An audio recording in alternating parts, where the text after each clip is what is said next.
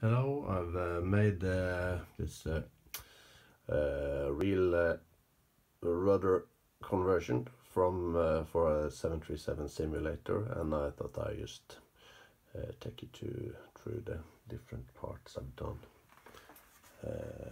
This is how it started out, with just sort of the original shaft. I'll strip it and show you later. The footrests are separate from the rudder construction, which is aluminum plates screwed to the base. The housing is made of MDF 6mm sides and 2mm tops, made to slide in and slide out. See if you can show it there.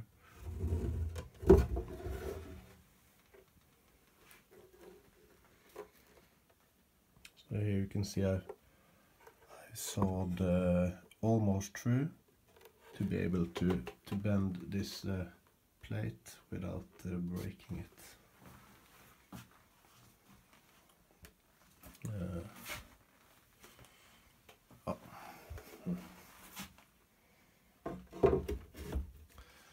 And here you can see the candy stuff. So I made these aluminium rods. These measures 45 times 15mm inside, and I made this nylon, I don't know the word, but I made some nylon blocks,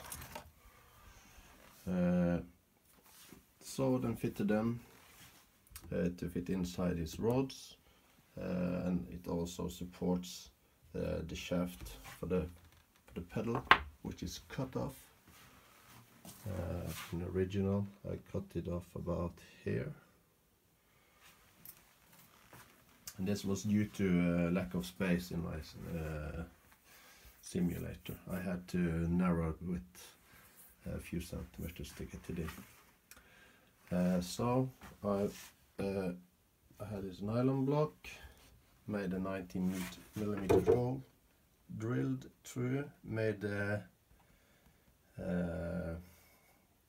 it fit a bolt that goes through and locks it up.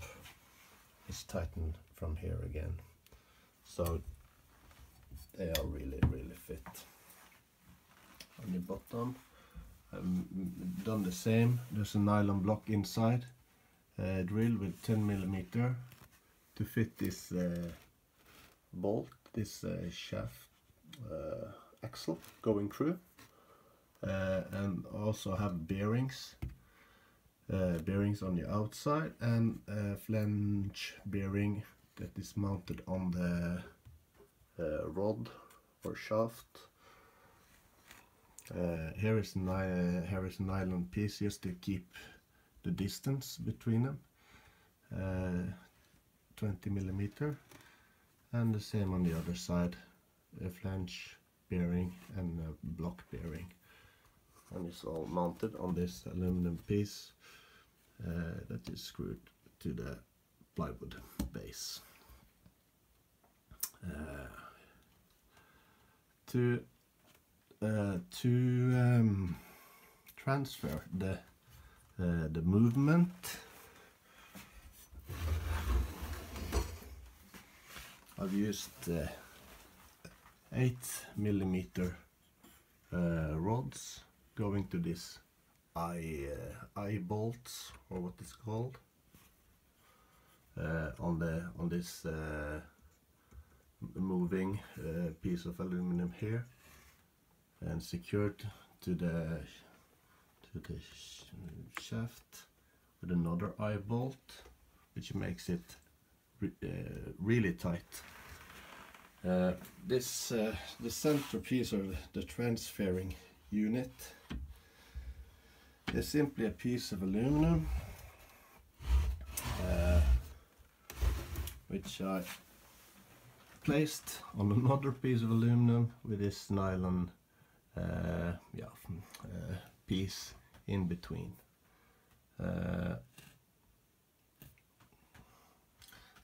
This nylon piece is sawed out from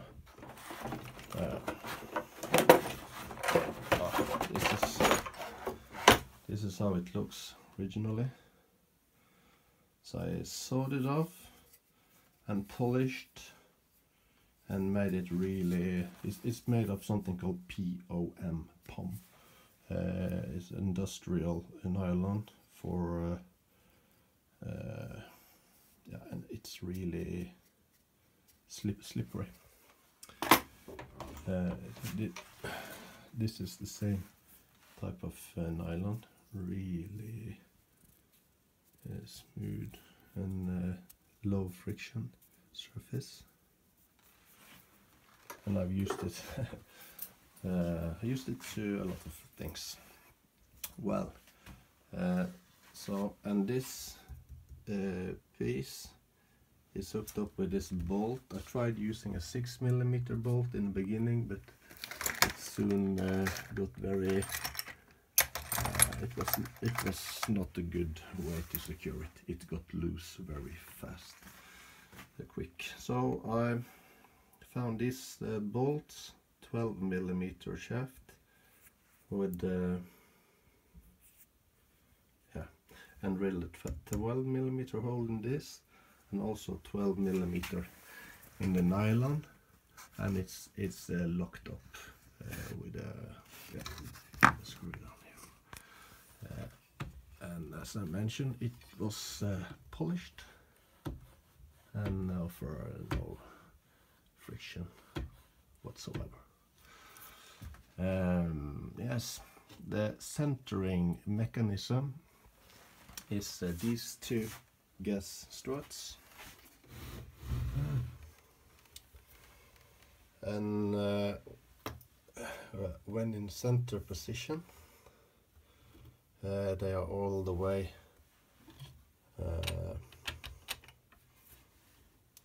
back into a bolt going through this piece, holding these two pipes that fit almost exactly to the gas struts.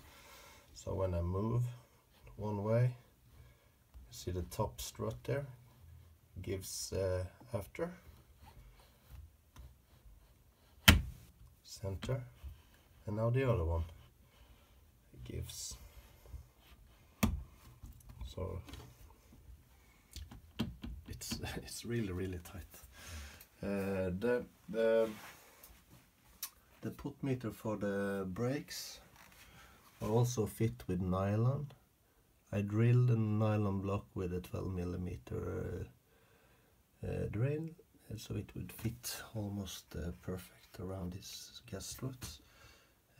Glued it with the contact glue, so it is possible to get it loose later on. Yeah, and this is piano string. It's not locked up, it's just bent 90mm on the top and 90 degrees the other way.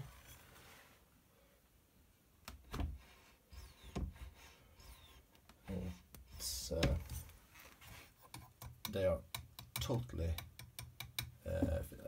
there's no slack in them. These gas rods also function as a parallel rod to secure that the move or the angle of the pedal is the same or through the movement.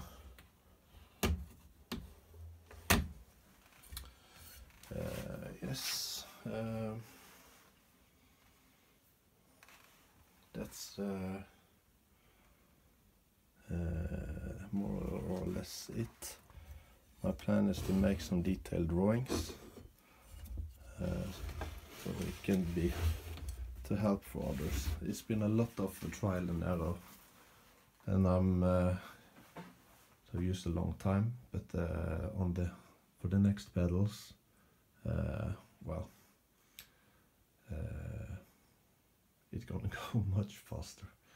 But it's a solution I'm very confident in.